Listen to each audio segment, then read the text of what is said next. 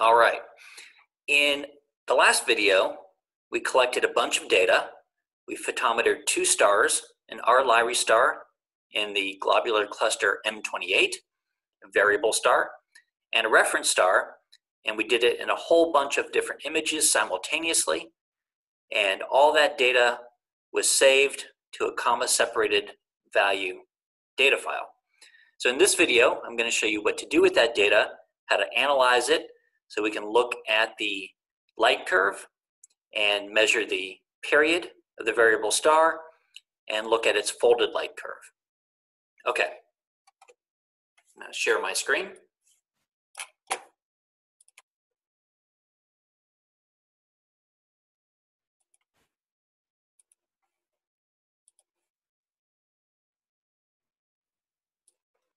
Okay, so just to remind you, in the last video, this is the globular cluster.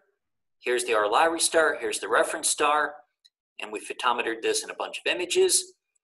And now here we are in the graphing tool, and we're going to go to the variable option. We're going to upload that data. Now when you go here, there's just some generic random junk data. Don't worry about it. We're going to overwrite that, so we're going to upload the data file. And I saved that to, it's called Afterglow Photometry. In my case, it was 689. Okay, here it is. So it loads the data in. We have Julian date. And on each Julian date, we have, that corresponds to a single image. And in that image, we had two stars, source 1 and source 2. And here you see their uncalibrated magnitudes. And they're plotted here. Source 1, which is the first star that we photometered, which was the variable star. And the second star we photometered was the reference star. Now, if you photometered those in the opposite order, your photometry will be flipped as well. So the first thing we need to do is to identify which star is the variable star. And for us, it was the first one. And by selecting this, what's going to happen is we're going to subtract the reference star value from the variable star value. That's the first step in calibrating. And then the second step is to enter the true magnitude of the reference star. And this is in the lab above the Finder chart for this particular reference star in this globular cluster. It was 12.98 magnitudes. And what that did is it changed the scale here, the Y scale. Now notice the numbers are upside down, and that's because the magnitude system is inverted. Lower numbers are brighter, so this plot is putting the bright stuff at the top. And if you look at the data label here, we have the variable star magnitude, that's the uncalibrated magnitude, plus a correction constant. And that correction constant is the true value minus the uncalibrated value. That difference is the correction constant. We've added it on to the variable star in two steps. First, we took the variable star magnitude and subtracted the reference star magnitude just by selecting which star is the variable star. Then we added in this true value for the reference star. Okay, so we have a light curve. And as you can see, we have 1, 2, 3, 4, 5, 6 days of data. It looks like we skipped a day in here as well. And each night we have a handful of observations. One observation on the first night, but a handful on the other nights.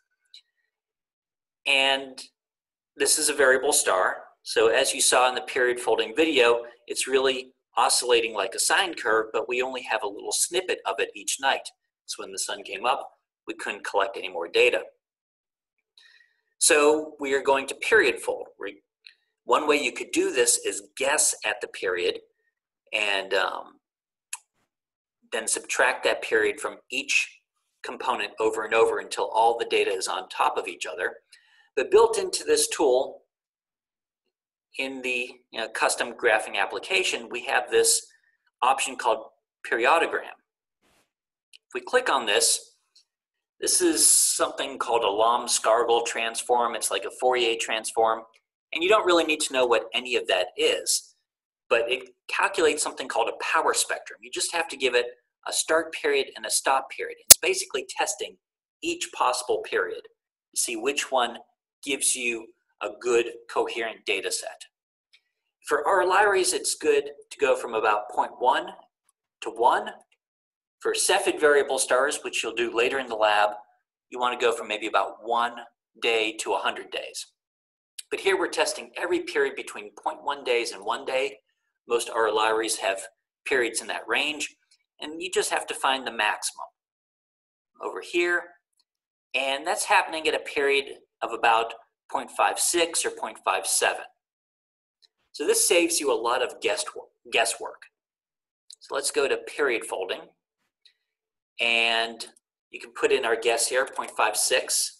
And that's folded all the data, day after day, on top of itself. And you can see the pattern, a rise and a fall.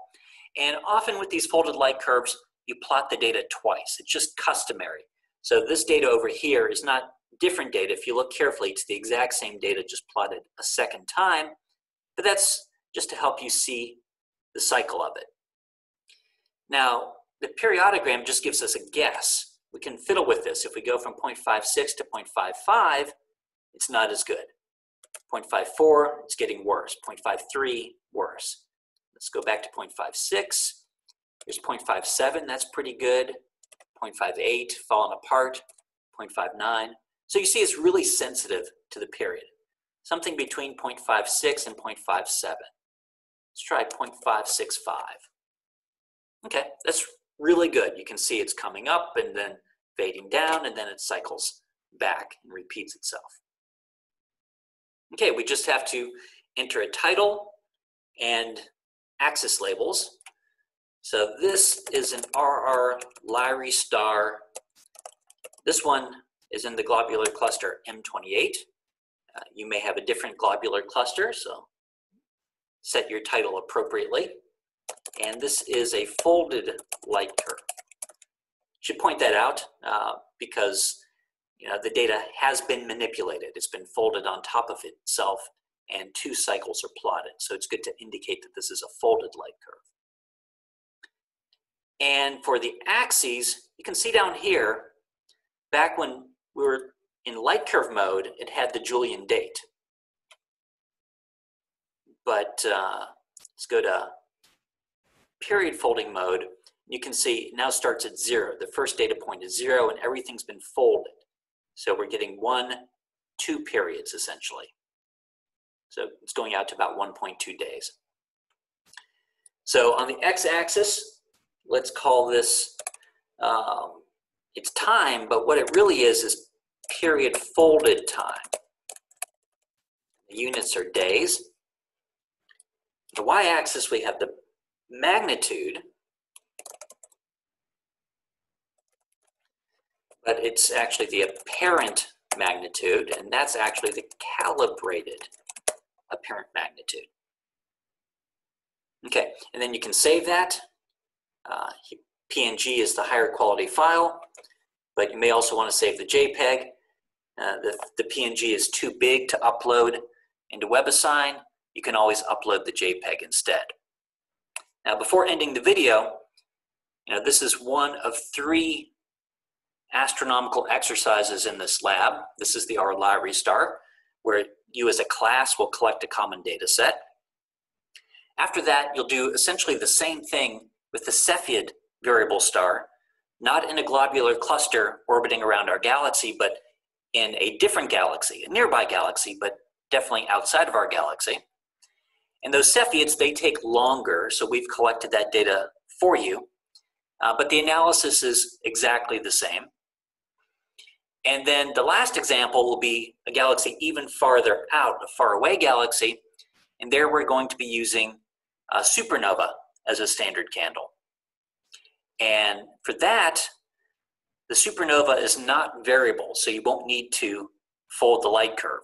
So with the supernova, you'll be saving this kind of purple plot, the first tab. You won't have to worry about the periodogram or period folding, and it will look something like this. So it will have a peak, and then it should fade away, and the peak brightness is what you'll be looking for in that case. And The only difference, other than the title should be appropriate, is that it's no longer period folded time, but Julian date that you'll be plotting. Okay, that's it for this video.